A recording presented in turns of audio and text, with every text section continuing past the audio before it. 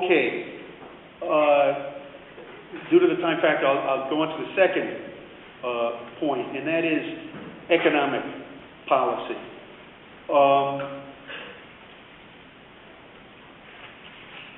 I would say that the Chavistas have been successful in areas that most people don't know much about.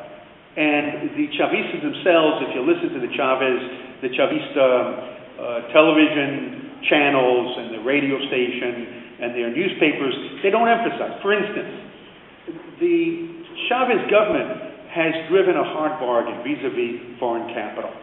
And they've been successful. I'll just give you one example. The steel company, Sidor.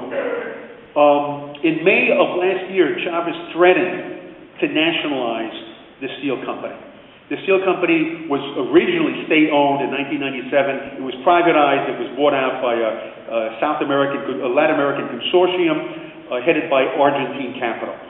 And as a result of this threat, Chavez stated that this company is producing steel here in the country and they're exporting it abroad.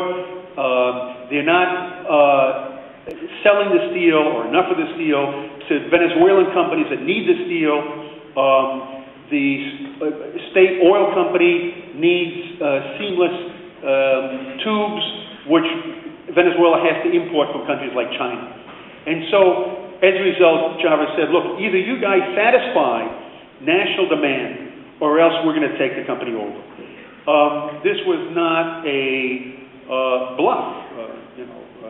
Everybody knows that Chavez follows up on a lot of his actions. And in an unprecedented move, the steel company sat down with two ministers and worked out an agreement. And according to this agreement, the steel company is going to inject $500 million in the expansion of the steel industry. They're selling a much higher percentage of the steel to Venezuelan companies. And one of the members of this consortium, an Argentine company that controls the consortium, has agreed to sell seamless pipes to the Venezuelan state oil company.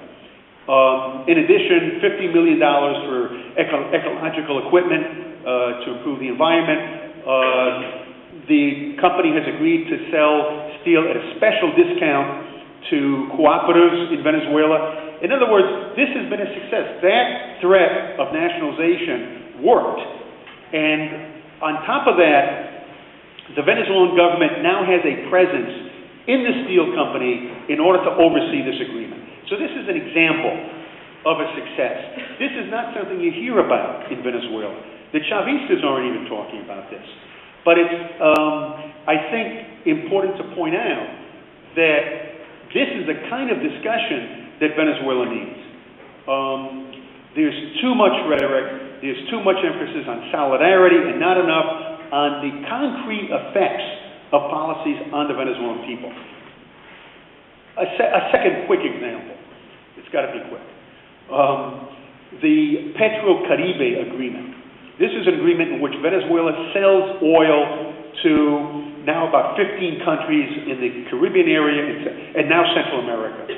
And they provide special terms for the payment of 40% of the oil. 60% is paid up front and 40% over a period of 25 years.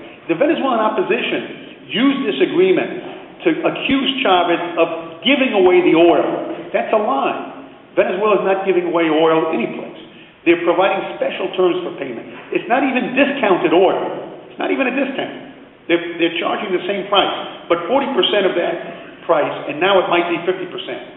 It might go up. But that percentage is being paid for over a period of 25 years. So the opposition is saying that Venezuela is giving away the oil. The Venezuelan government, instead of saying, look, that's a lie, we're not giving away the oil, and this is beneficial for Venezuela because Venezuela is diversifying sales, and that's a national objective, that's a national goal. Chavez emphasizes international solidarity. Okay? So I think that this is another example of where the real issues are getting downplayed.